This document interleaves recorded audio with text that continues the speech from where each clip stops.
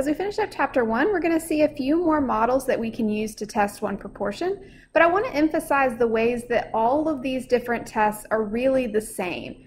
So if we think of the 3S strategy, we start off by calculating a statistic to summarize the sample. So we're dealing with one proportion, so that could be number of successes, proportion of successes, Z, or a new statistic we're going to learn today called the chi-squared. But all of these are the same in the way that they're a statistic that can be used to summarize the sample.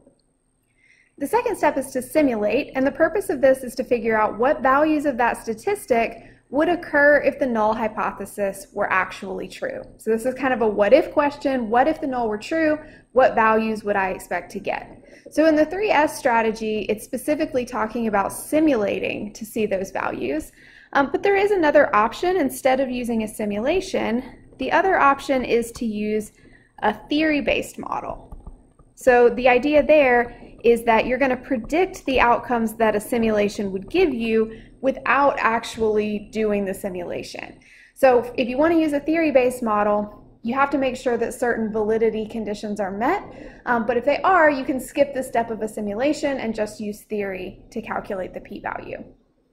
And then the third step is strength of evidence.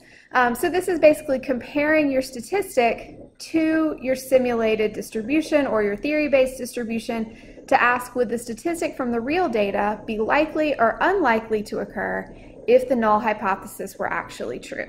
So we're going to talk about 4 different tests for one proportion in this module. 2 of them you've already seen, the simulation-based test and the one proportion z-test.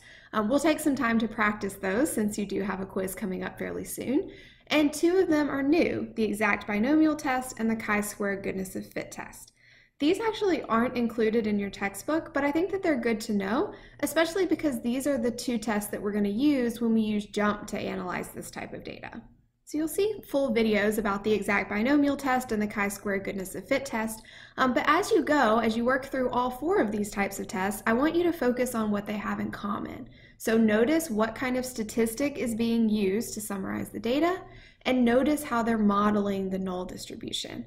And then when we get to the end of this module, we'll come back and sort of summarize talking about the differences in these tests. Each one does have its own sort of pros and cons in cases where it can be used. So we'll come back and talk about some of those details at the end of the module.